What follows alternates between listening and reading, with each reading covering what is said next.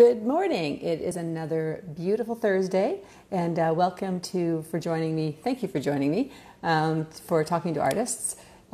It's basically a podcast designed to chat with a casual conversation with artists to help them share their kind of inspirations and ideas and business tips. So it's for artists from that point of view, and also for would-be artists or collectors who just kind of want to understand a little bit more about what happens behind the scenes and how all of the magic happens. I'm Kate Taylor, for people who don't know me. I'm an abstract painter based in Toronto, and I just started this during COVID because I thought it would be a really great way to sort of connect with people. Carolyn, hey, thanks so much for joining. So this week we're actually going to be talking to Corynn Kokolakis, which I have to say I just love saying her name. It just flows off the tongue so beautifully. She is a painter who paints children in oil, really beautiful, and captures kind of the transitions of development and growth, and and so I'm really looking forward to talking to her. She is a mother of three, so is obviously and a full-time artist, so juggling a lot. And I'm glad that she's able to find some time from her really crazy busy schedule. So, hey, hi, how are you? I'm good. Good. I'm sort of stuck in the corner here so I can finish my coffee, because since COVID, we are not really a morning family, and yes, I'm still working on it. I totally get that. No, I'm like that as well. I'm not a morning person. I also don't love air conditioning, and our air conditioning doesn't really work. So everywhere I go, I'm like, I am so hot. So I'm sitting in the kitchen. It's going to be a hot one today. It's not usually this hot up in my studio, and I couldn't figure out whether or not it was just that I was nervous or if it's going to be hot. So I think it's going to be hot. Okay. Yeah. I know. And after the rainstorm yesterday, I thought, oh, it's going to be nice and cool. I'll do this in my garden where it's kind of nice and quiet and there's no construction happening. So, but no such luck. I'm aiming to be one of your first videos without technical difficulties. So let's see if we can do that. Oh, now you've jinxed it for sure. That's what my husband would say. Why are you going to say something like that? I know. Well, I've already flubbed my opening, so it's just too late. Oh. I had sort of the language. It was supposed to be so professional and all put together, and then I flubbed it. But that's anyway, I'm so excited that you could join us. Me too. So as a I just did a bit of an intro in terms of, mother of three, full-time artist, on the Artist Network board. Lots of stuff you're working on, so lots of stuff we can talk about. Sure. But maybe you can talk first about what you're working on. What are you excited about? What's in the studio? So I'm currently working on this series. I haven't really had a lot of time to work on it. I was away for a couple of weeks, taking a much needed break. And so I just popped back in and started with like a little experimental piece there. But the underwater series is sort of where I'm moving right now. It's not even up on my website yet. It's a real, well, it's not a real shift. I mean, I think it's a real shift, but it's still kids in water, whatever. But for me, but it's definitely a different energy though, because the other ones, they're jumping in the water. You get kind of that capturing motion, and it's sort of there's a bit of a different energy. These ones seem a little bit more tranquil somehow. Yeah, they're, yeah, I mean, I've been trying to think about how to sort of frame them, because, that's one thing when I went back to school, I learned a lot about how to frame your work and sort of to look at it critically. And I can't. They're sort of personal. They're very personal, actually. And I think that they sit within the same sort of theoretical discourse that the rest of my work sits in, but maybe not. So I'm still chewing on it. I'm still playing with it. And I'm not even close to done with it. So there will be more. Mm-hmm. Well, I saw, I think you posted a little one that was sort of this long, thin, almost like a slice. Yeah, that's this which one. Was really cool. Yeah. Playing with abstraction, but not really. Like I don't. I'm not sure that's totally abstraction, but that's how. It's abstraction within realism, right? When you play with scale and all of that stuff. I don't think abstractly. I can't even imagine doing what you do. That's just not how my brain works, but I'm trying. Well, and vice versa. Yeah. No, I look at your work too, and I'm just especially the ones underwater, because you have that really weird visual of how the water distorts things, and yet it's still beautifully in proportion. The colors are just lovely. And so I think I really admire your work. It's wonderful. Oh, thank you. I always love to interview artists where it's just like, I could never do that, you know?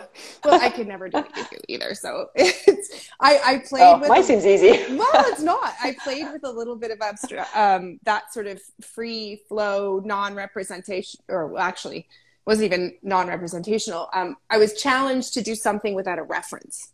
And I was like, how does one even go about that? Like, where do you start? It wasn't very good, but it was fun to play. It's so funny you say that, because I've been sort of in the back of my mind playing with, I sort of started off doing these really giant, kind of more realistic flower petals, so super close, kind of like a Helen Lucas type of thing. And so I've been kind of toying in the back of my head about getting back to that. And I'm having such a hard time allowing myself to use reference. Like, I feel like somehow using a reference is cheating, even though I know it's not. And for me to do a flower that is kind of realistic with a palette knife, which is kind of a whole other level of kind of challenge for me, I need to have the reference. Otherwise, it's just not going to work, right? And it's so funny. I just cannot seem to allow myself to use a reference. That's so funny. We are incredibly opposite then, because like not using reference for me is like, you want me to make it up? Like, I can't, I paint what I see, but it's not what I see, right? It's not photorealism. It's a starting point. It's a starting point. Like, I never know what the painting's going to look like, but I need to know, I need to know where the light hits and how the form is rendered, or how to render the form. I don't know. Yeah. Well, and especially people, because our brains are so programmed to recognize people. And so you can so quickly recognize when something's just off. Yeah. Right. Absolutely. Yeah. And that's my fear always.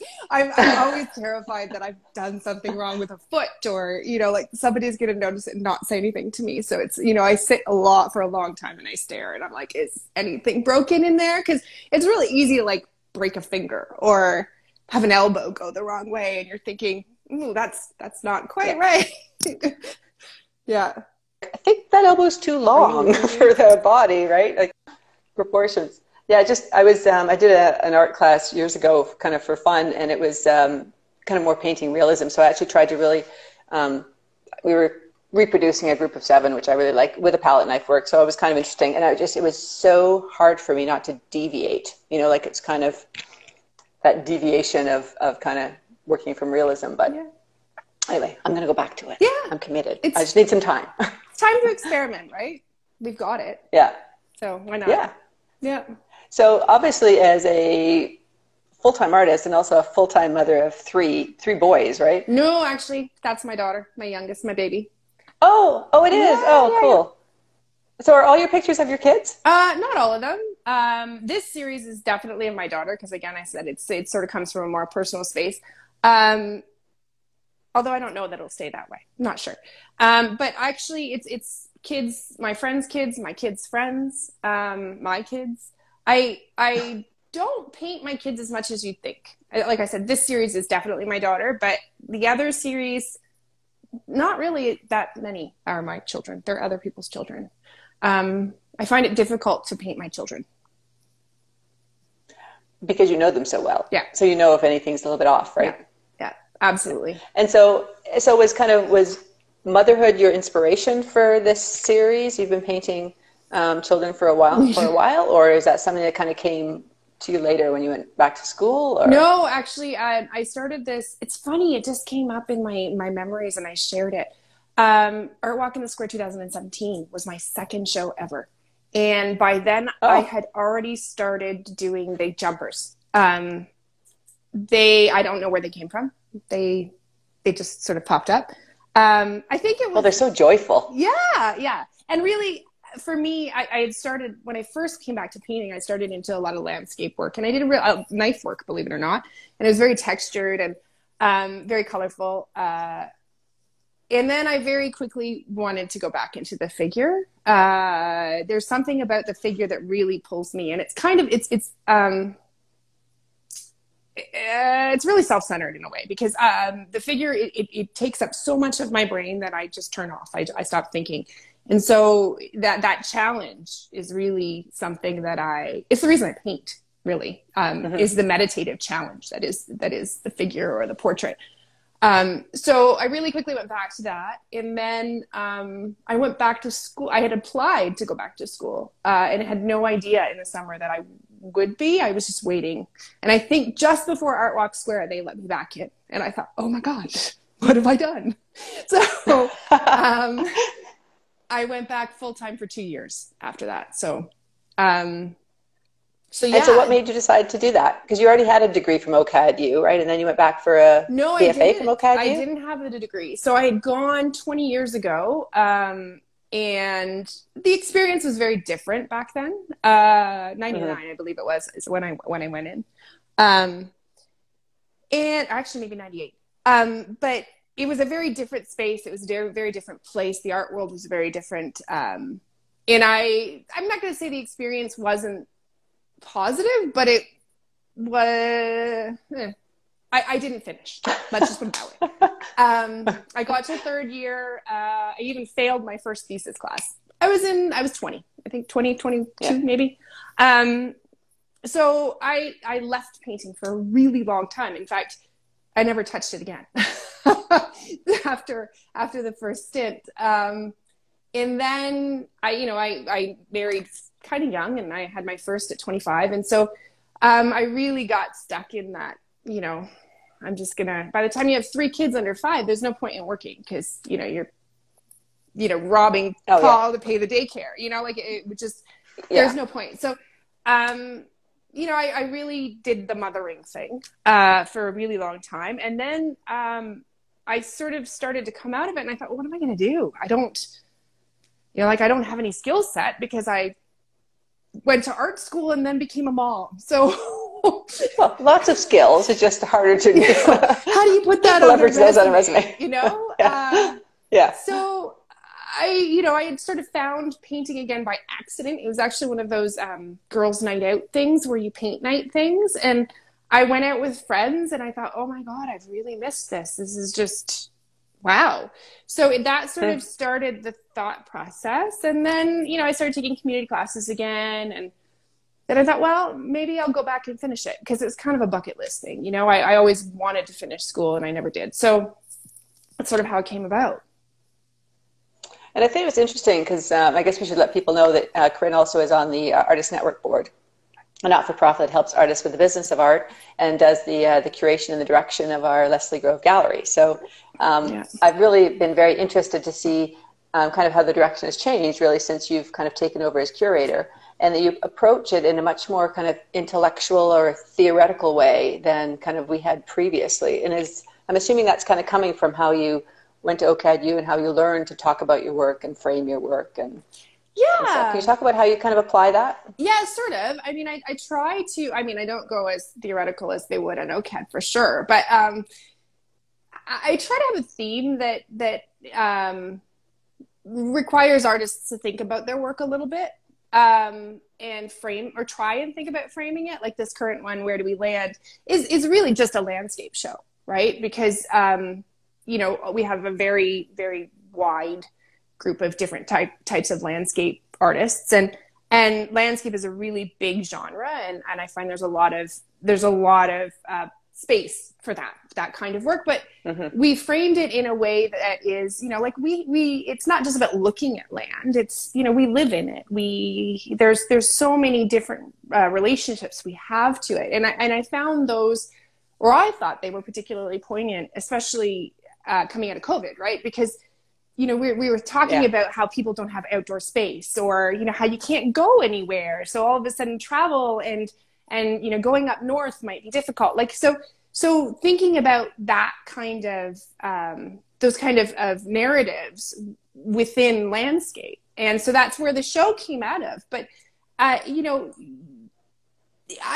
people didn't really have to change their work to fit into it. They just had to think about what their work says, as opposed to just doing a landscape. So I try to do shows, or I try to sort of create themes that, people's work still fit in, but they'd have to frame it maybe a little differently or think about it a little differently. So like what you were talking about, reframing this current series, which in my mind looks like it's a very natural continuation of what you were doing before. But you feel the need to kind of frame it in a different way, or are you still kind of working through that? I I think that all art, like we create art for a reason. We create, there's a narrative behind all of the pieces that we make, whether we're conscious of them or not. And we're communicating. And so I think there's not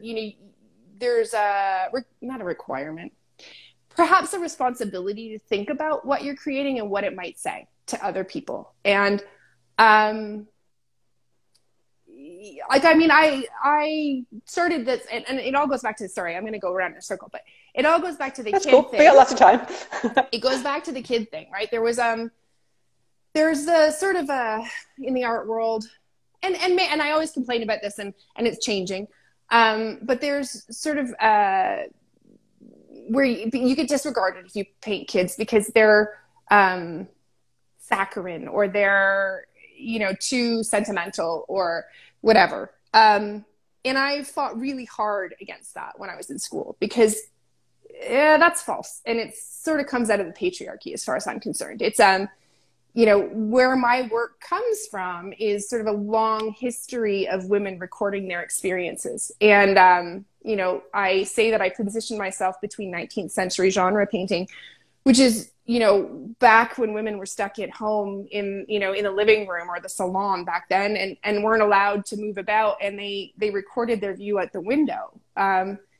And, they had these little books that they, painted in watercolor, usually very proficiently, where they captured their lives and they created these photo albums and sort of kept the history. And so, as women, we've been the keepers of history, and we've been the creators of society, in that we provide the caregiving and all of these things. And that's changing, perhaps not quick enough.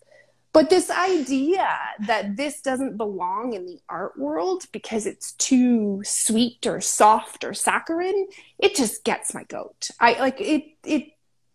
That to me is, so when I went back to school, I had to sort of think about all of the ways to argue that, to say, no, the work that I'm doing is valid and this is why. And so the work kind of came first then, right? Like, so in terms of, you knew what you wanted to paint, and you knew that you had a real passion for it, and you knew there was a direction there that was something you really wanted to explore. And then you need to go back and backfill all the language. Sure. And the justification for it. But I had to also understand why. I had to understand why I was doing this kind of work. I don't know. I just picked up a paintbrush and I started painting, and this was the subject matter that I sort of was drawn to. I didn't really think about why. I was just doing it. And then so going back to school, they made me think about, well, why are you doing this? What's pushing you in this direction? And the reality is that it was all I knew. It was all I knew because that's all I'd done, is dealt with kids. And I really was one of those, 19th century women who stayed at home and walked to school and came back. And so my world was very small in some ways. And so that's where the inspiration came from. That was what I knew really, really well. So, and combined with, like I said, that sort of selfish, I just want to meditate while I'm painting. So I need that real challenge, and I really want to do the figure, and I don't want to do a naked woman because I'm just not interested. This is and movement, kids move, and that's just so interesting to capture. So that's sort of where it came from, but I really had to think about why. And I did figure out why and where it comes from and what that argument could be. And then I had to sit and fit it in the art world. And that was the hard part. It'll be interesting to see whether or not that changed. I know, my sister, Helen Etzel, went and got her BFA from Concordia, and she really did a lot of figures, loved figure work. Especially when I went to school and when she went to school, it was everything was abstract, which ironically I didn't actually like abstract at the time. But anyway, so for Helen, she wanted to do figurative, and she was pretty much talked out of it because of the same thing. It's like, no one will buy it. It's not to have any interest. You're not pushing any boundaries, which is kind of ridiculous because, there's nothing more connective to the human psyche than figures, right? Yeah, it's not avant-garde. So hopefully that changes. Yeah. Well, and in some ways, perhaps it is, because there isn't a lot of figure painters out there now. Abstraction is sort of or expressionism is sort of the standard. And so, maybe figurative painting is sort of the avant-garde. Maybe it's the next step. We've been doing we've been doing expressionism and abstraction for a while now. You know, Yeah. and there's a lot of argument there. Like I can sit there and I can come up with tons of argument about how, you know, we're so bombarded with media and, you know, we're screens. Maybe we need to create these sort of empathetic connections by looking at the figure again. Like there's so much theory that you can play with. Yeah. Well, and I think the other thing which is kind of, you know, I mean, typically in history too, like you go to museums and you go to these buildings and you have figurative painting. Now, a lot of those are portraits, so they're a little bit more formal, but, you know, you have something like Mary Cassatt's fat, beautiful babies, Yeah. right? I mean, and they really do draw you in to have a better understanding of your time. Mm-hmm. And it would be interesting 100 years from now. So on our time, you know, there's photography, but even photography doesn't often do figures, right? You know, there's a number of people that do, but it's an interesting thing. Like my grandmother painted figures, and so she used pictures of myself and my brother and sister as subject matter. Yeah.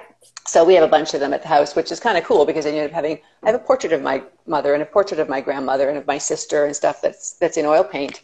But the other weird thing, and I wonder if your kids ever think about this, is that I also know that there's a portrait of me sitting on some stranger's wall somewhere. Well, just because this morning, she used us as... Yeah, it's funny. Just this morning, my daughter just got Instagram, which I don't know how I feel about, but we talked about it. So, okay. So anyway, she helped me test my connection today. So that was very helpful. But she said to me, Mom, I just got recommended a picture of myself. So, you know how Instagram shows you, you know, like you should follow this or you should look at this post. She's like, I just got recommended an image of myself. That's just really weird. It is kind of weird, but cool. Yeah. So yeah, she doesn't, my boys it bugs them, but she doesn't mind it. Yeah. Well, and they'll probably go through a phase too, right? Yeah. So you know, because go ahead. I think it's hard to look at paintings of yourself. My sister, again, she did a portrait of me, and I know the photograph was taken, and the energy was at the cottage. I'm holding my dog. It's just like, it's a wonderful memory. But it feels so strange to have this portrait of myself in my own house, right? It's just like, so I love it, and I love the work, and it's a beautiful piece, but I really feel like I will really, really love it like 20 years from now. Yeah. When I'm more distanced. Yeah. And then there's this really weird thing when you see a portrait of yourself, depending on how the portrait painter has painted it. We're used to seeing ourselves in a mirror image. We're not used to seeing ourselves as other people see us. So, oh yeah, of course. So it always looks kind of uncanny, right? Because you know, when you see yourself, you're like, wait, but that's me, but it's not me because it's flipped. Right. So it's funny because I can do portraits of children, and the parents are like, yeah. But if I do a portrait of, say, a friend, then they're kind of like, wait a minute, that doesn't quite look right, you know? Yeah. Oh, that's so interesting. And but you don't really do portraits, right? Like if I was going to say, hey, Corynn, I want you to do a portrait of my family to put on my big master, you know, grand entrance wall. I do portraits. You do? I do, yeah. So commissions mostly, because, you know, like you said, people don't tend to buy other people's portrait. So commission is really where the portrait comes in. And so I've done families. I do people who are over 12. It is a thing that can happen. There are some of those on my Instagram, not many, but there are some there. So yeah, it's as mostly commission work. I do some portraiture for myself because it really is my first passion, my first love. So I do go back to it. But it's not really the work that I put for sale. It's sort of more of an academic, a series, I guess. Like an exercise, sort of. Yeah, or I mean, it's a series, but it's more based in theory, and there's like an academic framework around it that I really rely on when I do my own portraiture for myself. Yeah. Oh, that's really cool. And so, do you think? I mean, of course, you can never predict where you're going to be 5 years from now, but do you think you will always do people? God, kids portraits? I can't imagine figures? not doing people. I don't know that I'll always do kids. You know, my husband's an author, and we always talk about how, you know, everybody has one book in them, and then so I sort of feel like this kids are my first book, you know, I'm writing this book and I don't know what my second book's going to be, but I'm not quite done with the kid thing. I'm still, I don't know if it's that I'm sort of rebelling because somebody told me I shouldn't. That would be classic artist. I just, don't tell me I can't, right? Like, don't tell me that I can't do this, because then I just want to do it more. So I'm trying to see whether it's coming from me or I'm just being obstinate. I'm not quite sure. That said, this series is sort of coming from me and it's still kids. So I don't know. I kind of see this self-portraiture because it is my daughter, and it's sort of talking about, being stuck in a space and then trying to move away from it or move out of it. The series is called Resurfacing. And so it's not necessarily a negative stuck. It's just a moving from one space to another. And I really sort of, all of a sudden it has way more resonance with COVID. And you know, as we're quiet, we're stuck in these quiet, well, we're lucky. Some of us are lucky enough to be stuck in these quiet, safe spaces. That's not true for the rest of the world. You know, so I feel very privileged that I have that perspective, but, this series is sort of becoming a little bit more about that resurfacing. Yes. Resurfacing is what I'm calling it. So it's about a transition, and that's a personal transition, a very personal transition, but I don't think it's one that is, not universal. I think that there are people who can totally. Yeah. I wonder too, is it also a transition of like having as a mother, you know, there's so much of your identity that's already always kind of connected in with your children, and as they grow and as they get older, you start to see the end where they're going to leave you, and that's, if you've done your job, that's great. They're happy, they leave, they have a good life. Yeah. But it also leaves such a hole in your own life, right? Right. And you know, I just wonder too if some of this is kind of capturing, you know, with you capturing your children, when there was that aura too of joy and togetherness and your tight family, and you've bonded, and you're just like your own little world within your own little family. Yeah, I mean, there is a certain yes, absolutely, and I think that anybody who is a parent reads that, but I think that other people can read my work differently too, even when they're not parents. It has the whole thing has a personal narrative. I mean, you're right, you get lost. I had 3 kids under 5. I was looking after my father-in-law, who was elderly. There was a lot of years they were really tough. And you know, like I said, I had that one evening where I thought, my God, I missed this. I used to do things like teach myself how to knit crazy things. And I was that mom who did those way over the top birthday parties at home. And I had, you know, these huge 3-layer fondant cakes with like 6 different figures that, you know, like depending on what my kids wanted. I was dying for creative expression. And so finding painting again, now I don't make cakes anymore. I don't throw birthday parties anymore. All of the yard. Well, one can only do so much. Yeah. You know, all of the yard I collected and sitting, you know, collecting dust. It was like, holy crap, this is who I am. And I put it on the back burner for so long. So my whole journey back into painting has really been about finding myself again, or finding out who I really was, because like I said, I became a mother so young that I don't even know that there was somebody to leave behind. And so it is a transition for me in terms of the kids getting older and leaving, but it's also a necessity. It's also, you know, my mental health suffered. It's, you know, being at home with kids is lonely, and you feel invisible and like you can't, you know, that you're not seen. And so this really was me clawing my way out of a not great space. And so that's what the work is kind of about, that in that it focuses on children in a way that puts you in the place of that parent, and sort of, or hopes to connect you as the caregiver, and sort of without assuming anything, right? So you could be male, you could be female, you could have one kid, you know what I mean? The idea is that you were sitting in the same position that I was in, and maybe you're feeling, you know, some of the things that I felt.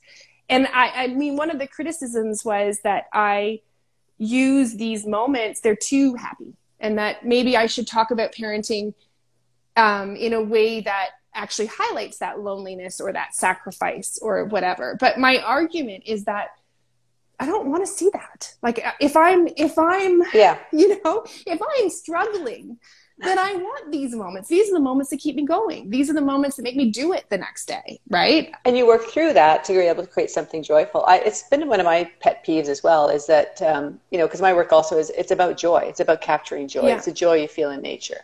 And, you know, there's somehow this kind of aura in the same way that children is applied to sort of portraiture, is that joyful work is also applied to, well, it's not really serious. Like you really have to have angst, and you have to express this moodiness and this difficulty in life. And I mean, I personally am not a person who has a lot of angst, so it would be kind of inauthentic. But also I'm kind of like, so why is giving people joy somehow less valuable and less relevant and less serious as an artist than sharing the horrors of my internal life? Like, I think it's ridiculous. Well, and that's it. Like, a painting was my escape. Why the hell would I want to, you know, paint something that makes me miserable, right? Or that makes me... Which some people do, yeah. And that's cool if that's your therapy, right? But I agree with you. Like, to me, it's about, you know, I want to shift my brain. If I'm not in a good, happy space, then really my goal is to use painting to get myself into a better space, right? And to move it into a place that's happier. Absolutely. Absolutely. And I don't want to feed into that whole, you know, that motherhood is... You know, yeah, you sacrifice, and yeah, it's hard, and yeah, but ultimately, you know, these moments are what you're working towards, right? These moments of joy or development. Well, it's why, you know, my work it relies heavy on development. You know, the jumpers are actually very much about that, because each kid approaches the water in a very different way, and so you sort of glimpsed who and where they are in that moment, and so. And they have to build to that confidence to be able to jump off that dock, right? Yeah, absolutely. Absolutely. Yeah, and you can see every year they're different, and they have that confidence, or they don't. Some of them never do. Some of them, you know, some of them trust their bodies and they're doing these crazy flips, and others may never. Right? They're always going to be plugging their nose. That's my kids. They're always going to be plugging their nose in and off the top. My son was a crazy, and you're like, oh my God, just don't kill yourself. Right? And I love to see the variation. I'm amazed he hasn't broken anything. I love to see the variation. And so in a lot of ways, that's a portrait of development. I mean, it's a portrait of the child, but it's a portrait of development and the variation of development that occurs, which is, again, sort of something that I know, right? Because I have been with my kids, and I volunteered in the school, and I was the lice lady and the lunch lady and the, you know, all of that kind of stuff. So I've seen different kids on different trajectories. And that's why the series is called Trajectory, right? Because it's, so there's a lot of, you know, it looks really happy and joyful and perhaps superficial in some ways, but there's a lot behind the work that I do. If you really stop to think about it.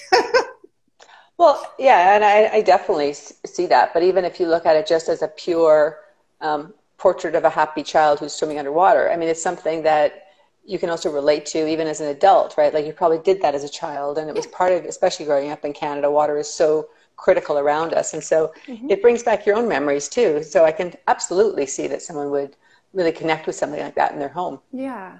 Yeah. So I'm happy doing it. I'm going to do a few more of that series. I haven't done any this year. I haven't been outside, so I haven't really had the resource material. So we've gone away. We were at the lake for a couple of weeks, so I've gathered some images. So I'll be doing a few more of those small series in the Trajectory series. They're quite popular. I haven't really done any this year, so for Art Walk Square. For Art Walk Square, I'll get them done. Yes, I know. Well, isn't that good to actually have a deadline, right? Well, there's that deadline, and there's the deadline where my kids technically go back to school on the 15th.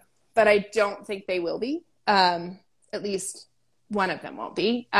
So yeah, I have that whole homeschooling is going to start on the 15th. So that's my other deadline. So you have kind of a shorter window. Yeah. Yeah, I'm actually doing my first real actual live person show this year. I think it's in September 12th and 13th, where we're actually going to set up a tent. It's part of a studio tour, set up a tent on the end of the driveway and, you know, don't have the back of the tent. And so there's like, obviously social distancing and stuff. And it's funny because all of a sudden I'm like, oh my gosh, I have to actually have real art and enough of it to fill a real tent. Yeah. Which, because everything's been online, it hasn't really been quite the same level of kind of deadlines. Yeah. Pushing. And I found too that, and thank goodness, I'm so pleased that I can say this, is that my commissions have been, I mean, where my shows dropped off, my commissions picked up. And I've had a lot of collectors have really gotten me through this crazy time. And I've had, I haven't had to worry about, oh, what do I do next? Like there was never a time where I sort of thought, oh, I can't make a painting, because I had commissions. And, while I do get creative with commissions, I'm not developing a new series, or, I'm not thinking about it in the way that, that I do my own work. And I'm not, so it's been really good because I've just been going from one painting to another painting to another painting, but I don't really have a lot that I've done for me. So, yep. My website I'm pretty scarce. I totally can commiserate with you on that one, because I look around and I think, no, I'm good. I've got some good work. And you realize, no, none of this is my work. It's already committed out somewhere else, right? And then when you take all that stuff out, you're like, yeah, I got some 12 by 12. So that's not going to fill a tent. Yeah, my stock is dwindling very, very quickly. And I've committed some work to, I'm working with Baycrest on a great resource. Yeah, on a fundraiser for them that starts in October. So I've committed some work there. And, once you do that, you're like, wow, I really need to paint. Yeah. Now, do you find, this is a kind of an interesting question too, because when you're juggling children and obligations and commissions and stuff, and I, being in the marketing world, was kind of always marketing external client recommendations and responsibilities and emails and stuff like that. I found for me, it's almost like I felt like I had to do all that crappy stuff first before I would allow myself the time to get into the studio. And it's a real mind shift for me to try and kind of say, no, the studio and being in the studio and painting is the whole goal of what I'm supposed to be doing. Do you find you struggle with that too? Yeah, I memean, I'm not very good at multitasking. I'm sort of, I'm very project oriented. So, and you might know this from working with me on, on the board, but I'm really get my teeth sunk into something and I work really hard at it. And then I move on to the next thing. And so, I created my website and I did all of that. And then it just kind of died because I shifted my focus onto something else. And so I'm really not good at doing a little bit of this and a little bit of that. It's very much if I have to get the marketing part done, I do the marketing part for a whole week and then I push it out of the way and then I move on to the next painting. And I paint the same way. I mean, I've got a painting on the easel and it'll probably be done in the next 2 or 3 days. That's all I will do. I'll take another break and I'll do family stuff, I guess, for a couple of days. And so I don't know if it's the best way to work. Unfortunately, it's just the way I do. Yeah, no, I mean, it's, I find I have because I paint flat, I can only work probably about 3 or 4 hours straight anyway, because it kills my back. But I find I always tend to kind of I very rarely just spend the day in the studio. I'm a super multitasker, and it's probably not really a good thing because it's distracting. But I find it's just often hard just to kind of go, no, I'm going to actually go in the studio first thing without making sure that my emails are done. I've responded back to people and I've paid my bills and I've done my wood order for day and night or whatever, yeah. Right? I tend to do that kind of administrative stuff in the morning because, like I said, I'm not a morning person. So I sit with my coffee and I get that kind of work done. I actually find myself, I guess because it's the way I paint, the whole turning my brain off is a really big part of it. And so I tend to start painting at about 2 and I work till, I tend to start painting at about 2 and I sometimes work till midnight. I can't force myself to work sooner. I don't know what it is. I can't focus the way that I can later on. Once I've got. Well, I'm like that. I'm definitely a night person too. So I would putter, waste time, do a bunch of crap, be in the studio, not actually produce anything until about 3 or 4 o'clock, and I work from 4 till 8 or 9, right? Yeah. But then with COVID, with my husband working from home now, and my daughter was here home too, it's kind of like, well, these are times when I want to because my kids have moved out a while ago. So it's kind of like the time I want to spend now my evenings with my family. Right. Yeah. So all of a sudden I'm like, well, I can't start working at 4, be with my family at 6, right? It's not enough time. I'm lucky because I have teenagers and they don't want to spend any time with me anyway. So they sleep all morning. They'll come back. And they hide in their rooms or they avoid me at night. And then they want to talk at about midnight. They start talking to me. I don't know why, but they just, they want to talk about all the problems of the world at midnight. Yeah. So yeah, I'm sort of out of that now. I can just... Yeah, I can pretty much go. My husband gets mad because I don't, I'm coming for dinner. I'm coming. And then, I got to get the oil off and then I eat and then I run away again. So, he's the one I piss off the most by doing that, I think, but it is what it is. And can you talk a little bit about, because some of this is also about kind of the business of art, and sort of, obviously you've got a lot on your plate, and yet you also find time to volunteer with the Artist Network. And I know from personal experience that you put in a huge amount of time to do these shows, and we're very grateful. So what's in it for you? Like, why do you do that? What do you feel, how do you feel that helps you? So it was learning for me. Again, there was, I've never been on a board before. So this idea that you guys would even take me was like, wow, so there was that, and developing that sort of skill set, because again, I came straight out of school and then I volunteered, which was sort of kind of crazy. I didn't take the time to take a break, but I really do. The challenge of building something was really, it was really compelling. The idea that, we were moving the gallery and I could, try and build this thing, that it was something from the ground up. I've always loved doing that kind of work. So I mean, what was in it for me is, again, it's that whole, I've worked at home for 12 years with no, hey, look what I did, like laundry isn't that. So it really is sort of a, look what I did. I mean, I worked hard. I put a lot of hours in, and I'm really proud of what I did. And I think that other people benefit from it and they see it. And so there's that intrinsic motivation for sure.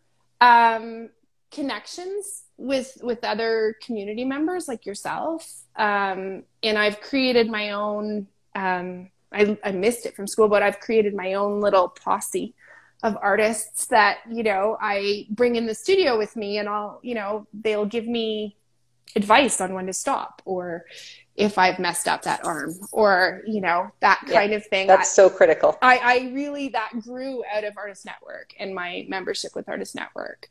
And I mean, yeah, it's, I'm not going to say that it's totally altruistic. I've learned a lot from being there, and I've really enjoyed sort of seeing the inner workings. And I think that is, that's good for my resume. That's good for, that's good for my career. I mean, and the networking is great for my career. And I've always volunteered. I volunteered in the schools. I've always done that because it's, I believe that it's good for the soul. It's good for the community. Mm-hmm. It's another one of those things that women do, right? We do the care work and we do all the volunteer work. We do the work of building society. Anyway, it's part of who I am. So that's why I volunteered. It's going to be hard to step back, actually. Well, we might suck you back in.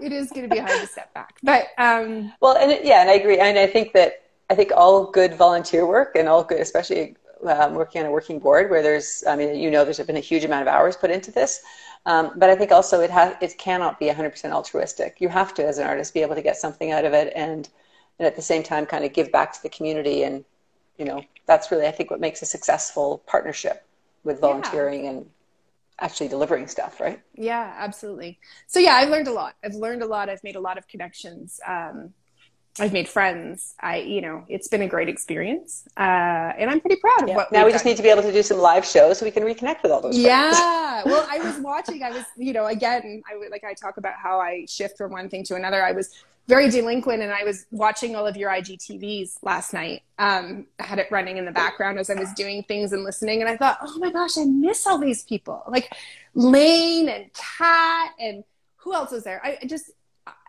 was like, I miss talking to them. And when you're at a show, you only talk to them for like 5-10 minutes at a time. So it was really neat to get this kind of conversation happening. Well, and that's one of the reasons I did it, because, you know, I run into so many amazing artists where I love their work. And I mean, part of it too is that every time you talk, there's business tips you pick up, there's ideas, and even just a better understanding of how people talk about their art, which is really kind of valuable. And being in COVID, obviously being an extrovert, I was missing people, right? And so this was a great opportunity to kind of force some of those conversations in a really kind of regular manner. And it's again, totally selfish for me. Like, I've loved doing it. It was great. I really enjoyed it. And it really highlighted how much I miss those people. Like Lisa had said, you know, they're not part of my inner circle, but I'm so used to seeing them. And, you know, Lisa's one of those people for me. And yeah, I miss seeing their faces, and I miss that camaraderie and that, you know, the network, but also the art world, has been very supportive. Yeah. And that sort of, you know, you pat each other on the back and you hold each other up. And I've always loved that about from my very first show. People have been so generous with their support and their knowledge. And I just, you know, that's another reason why I volunteer, because I want to give that back to other people. Yeah, well, we're blessed. I think it's a really, the Toronto arts community is a very supportive and wonderful community to be part of, right? I don't think there's a lot of competition, even though it's technically we're all competing for a collector's dollar, but I do love that kind of level of support. Yeah, absolutely. So we're almost at the end. Wow. So I'm going to ask this is my new thing now, because I was told I needed to have a good end. Okay. So we're doing Kate's Quickies. Okay. So these are like a couple of quick questions. Sure. And, okay, if you could take 2 colors with you only, you could only use 2 colors in your paintings, which would they be? Oh, geez Louise. Wow.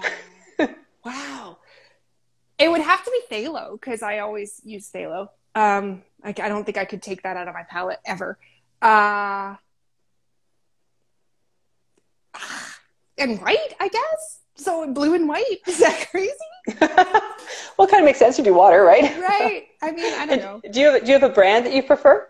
Are you brand loyal, or are you brand schizophrenic like I am? As long as it's buttery. I'm not a Winsor Newton fan. I know there are a lot of people who are, but I paint straight from the tube. There's no, I don't mix it with anything, and I actually don't even clean with solvents. So it has to be really buttery, and it has to be very spreadable. So Gamblin's really good, and Graham, and Stevenson's. I love Stevenson's paint, but they're gone. Lisa and I were just talking about that the other day, because I found a bag of Stevenson's paint that I had, but they're all ochres and colors I don't use. So I'm like, hey, if you can use them, go for it. I miss them. So I'm actually running out of Stevenson's oil paints, and so I'll go back to Gamblin, I guess. But it's my go-to. It has been since I was in school. I bought them out when they when they went on sale when they were closing. I bought as much as I could. So yeah. Do you have a business tip for emerging artists that you think would help them kind of get on their right career? Oh, goodness. Just do it. Just do it. My first show, my husband I remember it was Oakville, and I was sure that I wasn't going to get accepted. And I'd filled out the application, and then I was just so jittery. Like, why would they take me? And my husband was like, Jesus. And he pressed submit. And I was so mad at him. I was like, what are you doing? I'm not ready. And then I got in, and then it wasn't so bad. So then I went to Walk Square a couple weeks later. So just do it. It's scary, and you'll never, don't you think it's a little bit like motherhood? You're never really going to be ready. You just got to kind of do it. You just got to kind of do it. And I think that we're always our worst critics. So your work is probably way better than you think it is. You know? And it develops, right? Yeah. Like, I mean, I look back at the work I did at the first Riverdale Art Walk, 12 years ago or whatever. And for sure you can see a trajectory, and it improves, and it keeps getting different. And yeah, absolutely. That's kind of the point of it. Favorite artist, living or dead? Oh, favorite. Oh, that's... Who's your inspiration? Oh, I've got so many. Do I have to pick one? Oh, goodness. No, you can have up to 4. Whoever. Lucian Freud, Mary Pratt, Bert Morisot, and Christian Flug. Very different group. Very varied. Yeah. Okay. Very, yeah. And this is the big one I always like to ask at the end. What would your big, fat, hairy ass goal be? Where would you love to be? Oh, gosh. You know, Like, for example, I'll give you an example. So my hairy ass goal, which is completely unrealistic, but is to have a solo show at the moment. That's my hairy ass goal. Yeah, you know, I don't know. I don't think so. Mine would be to maybe paint and host workshops or something like that somewhere in Europe. I mean, it's not actually a hairy ass goal, but I like this idea that I could go and I just want to paint. I just want to be able to paint. I want to be able to help other people paint. I don't care if I end up in MoMA. I don't care. I just want to be able to paint and support my habit. So that's not a hairy ass goal. Sorry, I don't know that I have one. Is that crazy? I should really think about that. No, that's not crazy. Well, I mean, these questions have popped on you too. Like you didn't know they were coming. So. Yeah. No. Here, I thought you were going to ask me about a desert island, and I was going to say my phone and my RV, but you know, that was going to be. I thought I was going to get you there. Nope. See, I've got a list of 13. Oh, and you picked. So you don't know what you're going to get. Yeah, there you go. This has been fun. Well, this has been really lovely. Thank you so much for taking your time and being so candid. I think that's always kind of really, really interesting and really helpful for people. Oh, thank you. And thank you for doing this. So I will post the work. Oh, you're very welcome. And it's really been wonderful to chat. Yes. And we'll talk to you later. Have a wonderful day. And I'm going to cancel you out now. And I just want to thank everybody for joining us. That was, hopefully you found the conversation interesting, and I really did, as I always do, so that's wonderful. We've got Sherry Hart coming up next week, so please join us next week, please join us next Thursday at 11 o'clock for Sherry Hart. Anyway, have a great day, and be creative, and love your life.